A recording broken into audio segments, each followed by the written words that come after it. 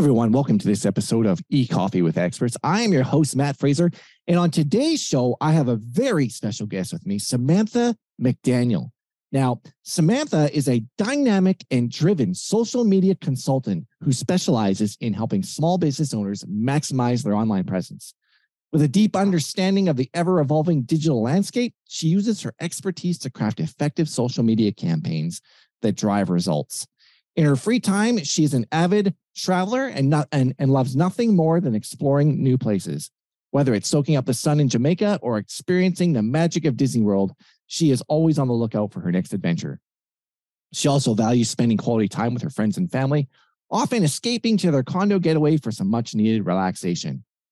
In addition, Samantha has a passion for fitness, which also plays a big role in her life as she is a certified fitness instructor and teaches a popular class called Body Pump, which is a low-weight, high-rep body workout that is perfect for anyone looking to improve their overall fitness level. With her positive attitude and infectious energy, she encourages her students to push themselves to reach their full potential. Overall, Samantha is a well-rounded individual who is dedicated to making a positive impact in the lives of those around her, both professionally and personally. Samantha, thank you so much. Welcome to the show. Thank you for having me. I love to be here. Yeah, it's an absolute pleasure. So, hey, Samantha, how would your college professors or university professors describe you as a student? I was the typical student. I sat in my seat. I did what I was told. Yeah. I was a good student. Oh, that's awesome. What did you study in university?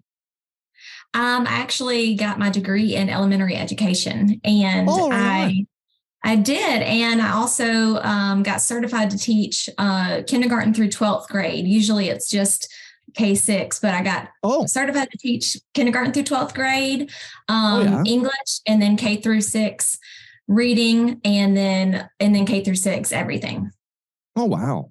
And did you end up actually going into the did you actually end up going into teaching? I did. I actually taught school for 7 years. 7 years. Wow. That is so amazing. It's and so within that 7 years, I got teacher of the year twice. Oh, so you were the perfect student and a great teacher as well. Was that from the students or was that from your peers?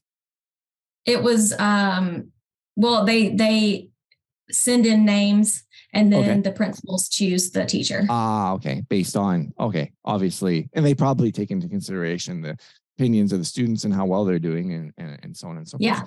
So how did you first become interested in entrepreneurship?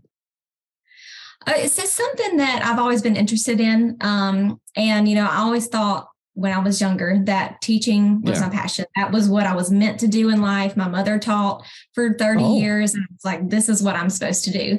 And I got into it. And for the teaching part, I really enjoyed the creativity aspect of it.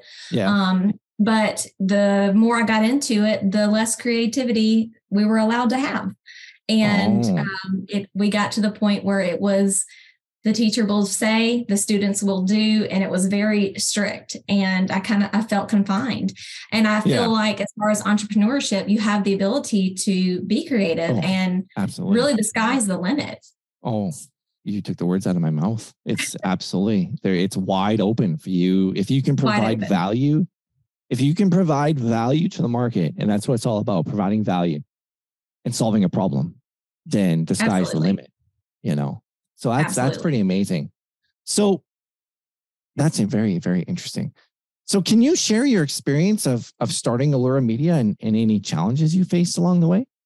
Absolutely. So ironically, we launched Allura Media right in the middle of the pandemic. Oh, wow. I don't know, call me crazy. Yeah. So, I got to the point in teaching where I was like, I can't do this. I have to find something else to be a better outlet to where I can have more growth financially for my family, financial freedom, time freedom. And so I came up with the idea of the company and I already had the LLC and everything taken care of in December. And I finished my year of teaching. And on my last day of school, I resigned, told my principal I was leaving, and I launched my company that day, which was May of 2020. So it was, and they had stopped letting the kids go to school in March. So from March, April, May, you were not even teaching. Well, you were teaching, but you weren't. Zoom. Yeah, but not. Yeah, on Zoom. That's what I meant. Yeah, I was teaching on Zoom in the process of getting my company ready to launch. So we knew the time was rough, but I thought to myself, it's now or never, and I just have to go for it. And if what I'm doing is online, and that's where everybody was, then it had the potential to do well. Absolutely. That's amazing, because I remember in December 2020, I was at a business meeting and people were kind of joking about COVID, thinking that it wasn't going to reach us and whatever. And next thing you know, the next meeting, people are freaking out. Mm-hmm. And then the next thing you know, they're shutting the meetings down and they're totally online. And now they have a hybrid approach where some are online and once a month they're in person. But anyway, a lot of people would not do what you did, which was quit their jobs and start a business at the beginning of a global pandemic. It takes a lot of courage, but you obviously thought about starting your business even before the pandemic started, because like I said, it was before December, it really came around. And so then you're like, just screw it. I'm just going to do it, because the push for people online, like they say that the pandemic, here's an interesting thing. I don't know if you agree with this, and I if this is a political question or whatever, controversial, you can just plead the fifth. They say that the pandemic had a 20-year impact on people, on students, for reading and writing and learning. Whether that's true or not, I have no idea, but it regressed that for students. Like, that's the impact that it's going to have. But it also impacted the internet for e-commerce sales. It accelerated it by at least 2 years. So all of a sudden, everybody's looking for who can help them online. All these small business owners. I know it because I know what was happening. And even in marketing agencies, some marketing agencies were flourishing and some were faltering, depending on where you were positioned at in the marketplace. So how did you go about getting new clients then? Like, how did you do that? Well, that's why I thought I was crazy, because when I resigned from teaching, I just jumped in feet first, and I just kind of jumped in, not a clue what I was doing, So I started, announcing to friends and family, my new business venture, created all my social media pages and put myself out there. And I started with one client, and I worked with them for a while, and then I found a business networking group. Because, as a teacher, every day I would go in and I was in those four walls. All I knew was my students and the same people I worked with every day. And so I did not really know people in the community. And so I joined this networking group, and that really exploded my business, especially kind of starting out, not really having a name for myself at all. And so that helped a lot, because those people go out and share your business as well. Yeah. So that's how I really initially got started. So through relationships, that's pretty cool. Relationship marketing. Absolutely. Hey, so as a result of switching from a teacher to a social media marketing consultant, did you ever experience the imposter syndrome? Oh, yes, definitely. Yeah. Especially with just starting out. If you're unsure, I was unsure. I was just starting out. And I would look at all of these other social media managers, social media marketers, and I would look at what they were doing. And then my way of starting was, well, I'm just going to copy what they're doing. Because I didn't know what I was doing. So in the beginning, yes, I felt it because I felt like, oh, I'm just going to get some ideas. But sometimes it got very like, I'm just going to do what they're doing. So it took me some time to really navigate and find my way. But once I had done a lot of research, and I took social media courses. So I got certifications in certain things. Once I felt confident with the knowledge that I had, and then who I was as a person, as a business owner, and as a new business, then I was able to step away from it. And I don't really feel that anymore. Well, that's awesome. Was there a specific industry or niche that you found it was easier to target when it came to getting clients? Not necessarily. I started locally in my community. Okay. And then and so locally, I have a different clients in different niches. And it is difficult because I do have to do a lot of research for each industry to be able to do well for those clients. And then I also, once I started my Instagram and my Facebook, then I was able to really branch out nationally. And so to me, if I have a local client, I try not to duplicate as far as social media management. If it's something else, SEO or websites, I'll keep the same type of client or the same type of industry, but not locally if it's management, but I can do that nationally. But, I have a few restaurants that I really enjoy working for restaurants. Oh, wow. Restaurants for social media. But it's fun. Oh, so you're talking to a guy who worked in the restaurant industry for 14 years in 17 different restaurants from casual fast food to fine dining. And so I totally understand restaurants. And if there's anybody that can be good or who should leverage social media, it's the restaurants. Like I could talk to you about restaurant marketing for an hour. In fact, maybe one day I'm going to buy a restaurant. Go ahead. Yeah, you put yourself through school? That's how I put myself through college. Yeah. A lot of people did that. Yeah. I should have done that too. 14 years is a long time. I could have got a darn doctorate. But it's just so hard. It's so hard to get out of it once you're in something. That's right. And to me, it was fun and the cash in your wallet at the end of the day, But anyway. So, hey. I don't want to go back. Yeah. Oh, no, I would never. No, my wife and I were in a restaurant the other day. I said, my gosh, I don't miss this at all. Anyway, that's neither here nor there. Restaurants, incredible amount. I love eating. I love cooking, as I told you. And restaurant marketing for social media is just, it like taking all the pictures of the food, the drinks, there's so many things you could do. It's amazing. Fun. Yes. So as a successful, someone who's gained some success, do you have any advice for other young women looking to start their own business? Yes. Do it. Do it. Do it. That's my advice. Just do it. Just do it. And, for the longest time, I always worried, what will people think of me? For whatever business that it is, it doesn't matter. Oh, yeah. You do what's best for you. If you want to be an entrepreneur and dabble and figure out what works, you might fail at 5 things, but you might find the 6th thing at 40 and it'd be the best thing you ever did. So do it. Don't quit. Don't stop. I mean, it's worth it. Absolutely. Absolutely.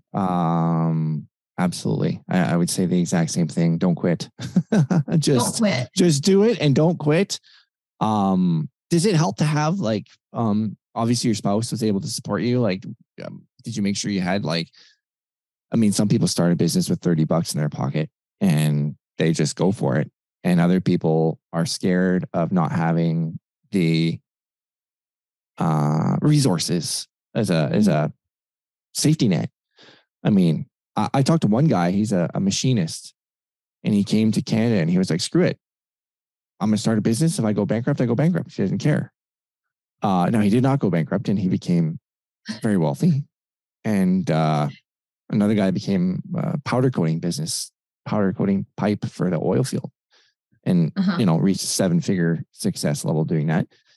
But, sometimes they just start with nothing. So what about that? Do you think people should just do it no matter the circumstances? Just do it. If you were obviously unhappy being a teacher, you'd reach a point of frustration, I would say, based on what you've said. Would you advise people to have a 6 months? Some people say, professional people who say start a business, coaches, whatever, you should have 6 months worth of income in the bank. Now, right. Well, or go get a job and work on your business as your side hustle. In my particular situation, the way that teaching works where I'm at, I resigned in May, but the salary, my checks came all the way through the summer. So I knew that, I got paid in May. when I resigned, I knew I was going to get paid in June, and I knew I was going to get paid in July. Oh, there you go. That was my cushion. And I was like, well, you have at least 2 months to find a job, and I was thinking in my head, if something doesn't happen at that point, then I could find a side hustle that could support me. But it just worked out that I got my first client that summer. So right on. Then I just built from there. It is scary though, knowing that you have an end date.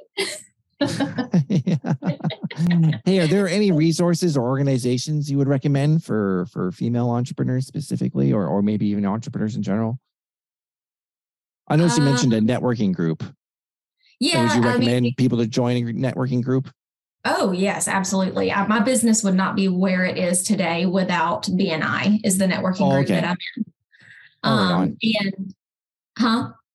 I said right on. That's awesome. Yeah. So BNI is Business Networking International. So they have chapters all over the place. So anybody can join them. Right. And you can look it up, and there's a chapter in your area. And the way it helped me was I was introduced to like-minded business owners in my community, which expanded my circle. And I was introduced to people that I would have never been put in front of if I would not have been in that group.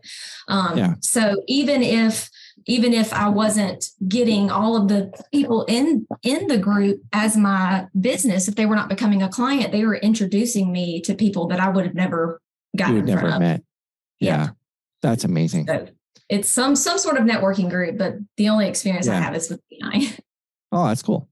Hey, just to shift gears here a minute, how do you envision, everybody's talking about Chat GTP and OpenAI and AI, and I mean, it's gotten the potential of, or it's gotten the attention of Google within, I think it took Facebook 2 years to reach 1 million users, and it took Chat GTP 5 days to reach 1 million users.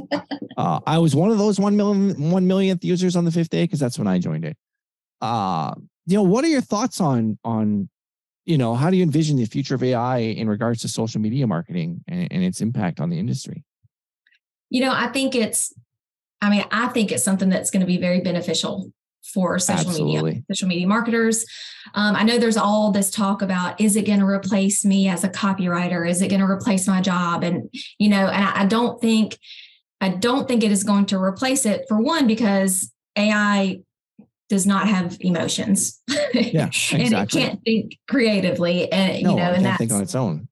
Right. It can't think of it on its own. So it's not going to replace copywriters because copywriters are based on their creativity and their thoughtfulness. Exactly. Right. But however, I have used it. I do use it. I think that it will only make copywriters better, make social media marketers better. It's definitely opening up a new world for sure. And that's the thing is there's this saying for CRMs called garbage in, garbage out, or maybe for anything. But if you put garbage into that input box, you're going to get garbage out. I've seen that with Jasper. I've seen it with Chat GPT, and a human being still has to input those things. Right. And, I know there's a guy making $1 million a month writing sales copy for businesses, leveraging AI. And you have to be able to identify what good copy is.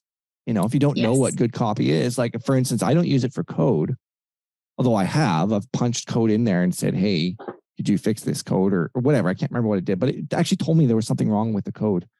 And it was code that was written by somebody else for a WordPress plugin. And that person, well, I won't say what that person, I won't say about it on camera. I'll say off camera. Anyway, the code isn't very good, and it needs to be updated, and it was abandoned.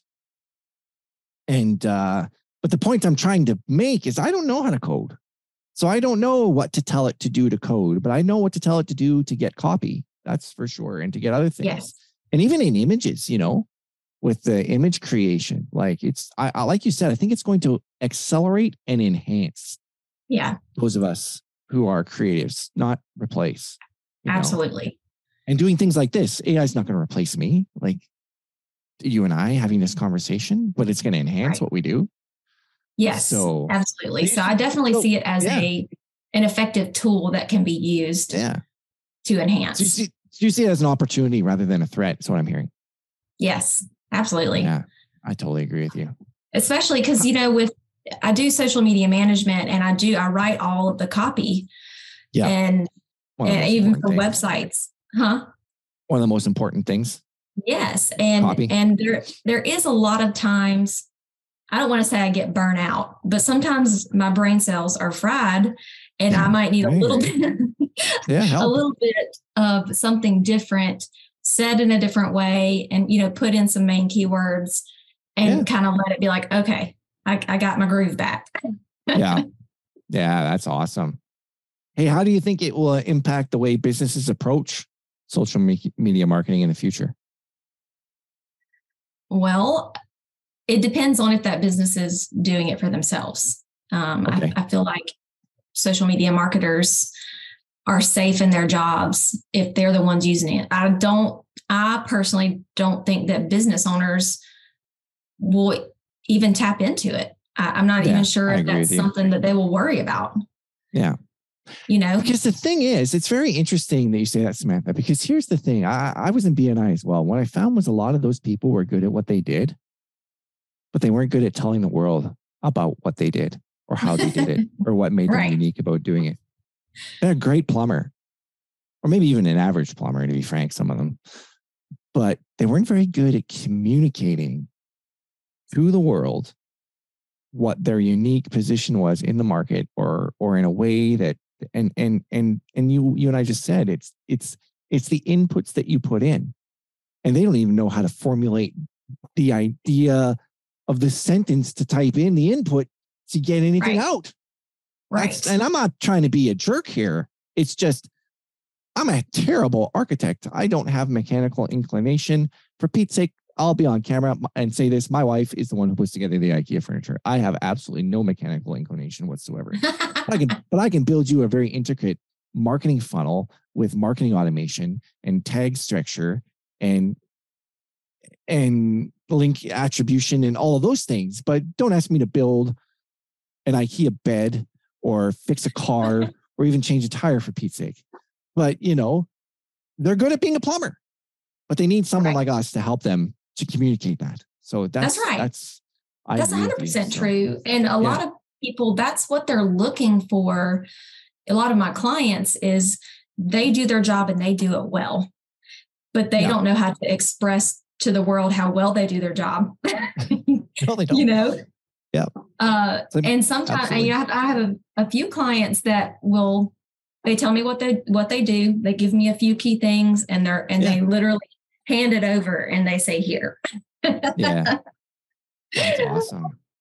So I don't even think they're interested in it because that's not what they're good at. Right. People stay with what they're good at. If they're not even interested in putting out that type of information and figuring out how to do it, then they're not even going to worry about it. Yeah, absolutely. Hey, in your opinion, what ethical considerations should businesses keep in mind when utilizing AI for their social media marketing efforts?